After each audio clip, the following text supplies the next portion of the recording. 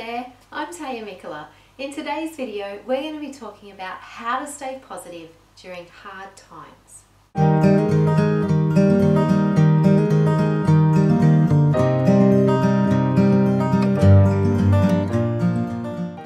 Okay, so most people are pretty positive when things in their life are okay, but what about when things aren't okay? Here are my top 7 tips for maintaining positivity when things get rough. Number 1, distract yourself. If you're not thinking about it, you're not adding all that negative energy to it. So it's first on the list.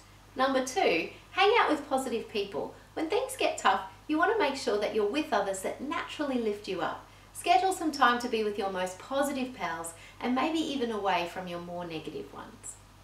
Number 3, maintain your routine. If everything's falling apart, try to still maintain important parts of your routine. This is not the time to pig out or eat badly. Stick to normal as much as you can. Make sure you get your work up, show up to your class, whatever your routine is. Doing all these normal things will give you a breather from the drama of your situation and will support you through this time.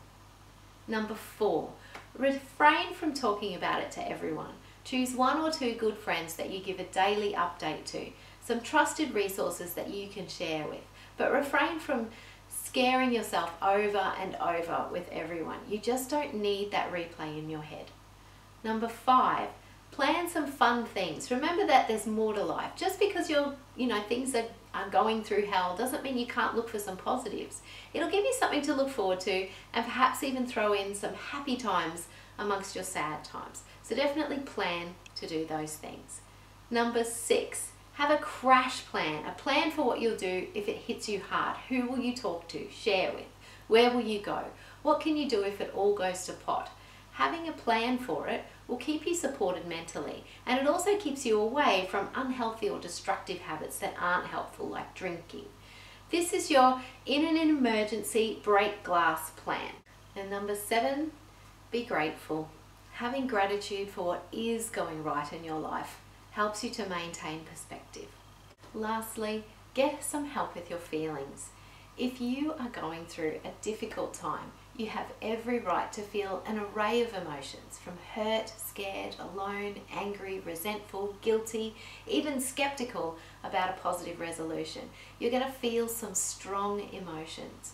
Trying to stay positive and pretend that you don't have these feelings isn't going to help. It's just denial. So getting help with these feelings from a professional outside of your friendship circles is essential, because you need someone that you can be vulnerable with. And once you clear all that stuff, you can go back to feeling positive.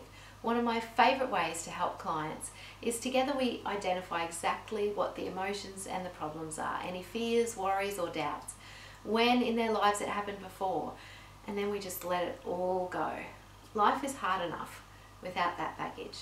If you enjoyed this video, don't forget to like it and subscribe to our channel, and maybe even share it with someone that really may need to hear it right now, especially if they're going through a hard time. Don't forget to visit us on our Facebook encouragement page. I've had a great time talking with you today. Have a great day, and I'll see you in the next video.